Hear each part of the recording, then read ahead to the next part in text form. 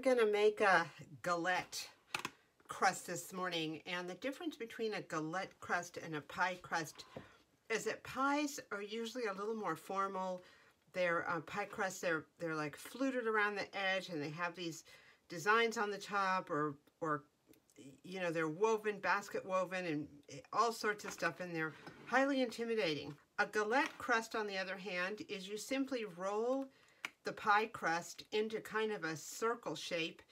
You put the filling on the inside, you bring the sides of the galette together, and you have this rustic edge with an opening in the middle for your filling to show through. I've used galette crusts for everything, pies, pot pies, all sorts of stuff, basically because it's so much easier and less stressful. I am not a perfectionist. I decided to leave that behind. I don't think I ever was a perfectionist. And if you're intimidated by pies or whatever, this is a good way to make a delicious pie without worrying about the fancy presentation. If you don't want to make your own crust, that's totally fine. These crusts also work just great. 2 crust sides, they're rolled up, and you just unroll them and you do the same thing. What I like about making my own crust is that I can then take off a chunk and make my crust whatever size I like.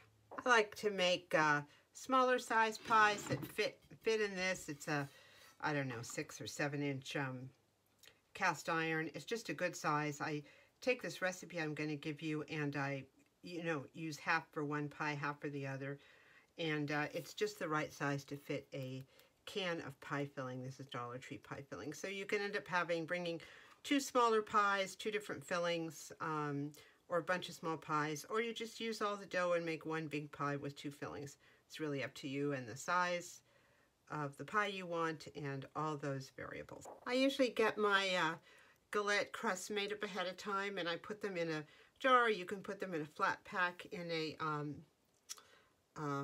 baggie or whatever that seals closed. And this is handy for me if I want to make something. I just pull it out. Basically, it's just all the dry ingredients put into this jar and then closed shut with the directions of what ingredients I need to add. This recipe is originally from the Deborah Madison book, Vegetarian Cooking for Everyone. It is a great recipe, freely available online also, and has really stood the test of time for me over the years. So let's get started. First, let's do the flour. It calls for 2 cups of flour. So I put in a cup of wheat, and I put in a cup of all-purpose flour. A tablespoon of sugar and half a teaspoon of salt, and that's it for your dry ingredients. At this point, if you wanted to store it for later, you could put it in the jar, no problem. I'm going to whisk this together so it's all well combined, and then I'll add our butter and our cold water. The recipe calls for 12 tablespoons of butter, so I looked up what 12 tablespoons of butter was, and it's 3/4 of a cup, which is basically 1 full stick plus another half stick. So I'm going to cut these up into chunks and throw them into the flour mixture right now. Here's what it looks like. The butter has to be cold. I don't know if I mentioned that. So I'm just going to go ahead and put it into the flour mixture right now, just like that. And I have my handy dandy little, I think this is a pastry cutter, I'm not sure, pastry blender. It's got kind of a sharp edge here, so I'm just going to use this and start blending the butter with the flour until it kind of has the consistency of pebbles. I'll be back in a few. Here's what it looks like. It's crumbly. I kind of put my hands in there at the last minute to just finish the process, and I'm going to start adding cold water. The recipe calls for 1/3 to 1/2 cup of water, and that just depends. When I want cold water, I just get some ice out of the freezer and throw it into some regular water and just get started that way. So I'm just going to put a little bit in. I'm not using a measuring cup, just a little bit. Maybe that's 1/4 of a cup. I'm just going to mix it up. Basically, you want the dough to hold together. And I think the differing amounts, whole wheat flour needs more moisture than white flour. Sometimes it's elevation. Sometimes it's just the mood of the food. Let me add a little bit more. This is still way too dry. I'm going to add another small increment and then, you know, use my hands. All right. Just like that. I'm going to see how well this holds together and distribute the moisture and the flour accordingly. I'll probably need a little bit more liquid, but I'll see. It's very much a touch and feel thing. All in all, I used about half a cup of water in about 3 increments. Basically, you want it to, the dough to hold together and not have like a lot of dried stuff at the bottom. So, since I'm going to be using this as my pie dish, I'm going to grab a piece of parchment paper and make it big enough to cover this. And there we go. I'm going to roll the pie crust out on this parchment paper. So I'm going to take some flour, just a small amount, and put it on the parchment paper. Spread it out a little bit, and I'm going to take half of this dough and put it on top. You can use the whole dough too, but as I said, I'm using a small pie plate type thing, so I won't need the entire bunch of dough there. Get your rolling pin and just start rolling it out into a circle. Just turn it and twist it. Do what you need to do. It doesn't have to be perfect. What we want is that rustic edge. And if it's not going perfectly, you can cut some pieces off another area and just patch like that. It's no big deal. It's a pie, not brain surgery. This is good enough.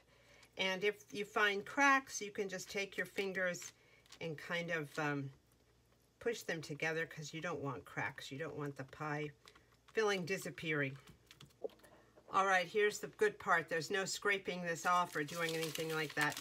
You simply lift your pie crust, your galette crust that's on the parchment paper, and you just put it directly on the parchment paper into whatever receptacle you want to use for using this cast iron one. Just like that. What do you say? Pretty good, isn't it? I'm going to be using a mincemeat filling for this one. As I said before, 1 can of Dollar Tree pie filling fits this size pretty good, but I have this I want to make, so I'm going to be using it. Basically, you just dump out the amount you want into the pie filling, just like that. Can be more or less. That looks about right, because you want to take the sides over the top. And this is how you do that. Just draw your parchment paper over and peel that crust off just like that. Comes off so nice and easy. Make sure you have sealed that pretty well. It's not going to be even, but it's a galette, not a county fair pie, so don't worry about it. It'll look awesome when it's done. See some holes there. If you have too much filling, as I might have here, you can always take it out. So I'm just going to finish piecing together these little cracked areas, and I'll be right back. Now that looks like it's going to hold together, and even if it doesn't, we still have the parchment paper to collect any extra liquid that might spill out or issues like that, and it'll keep the pie plate or whatever you use underneath clean. I like to have something sparkly around the edge, so I'm going to use some of this cinnamon and sugar from Dollar Tree and just sprinkle the visible part of the crust like that. All right, into the oven at 350. And here they are. Aren't they beautiful? I baked for about half an hour or until the crust is crispy and brown and kind of has a hollow sound when you tap it, and you know it's cooked through.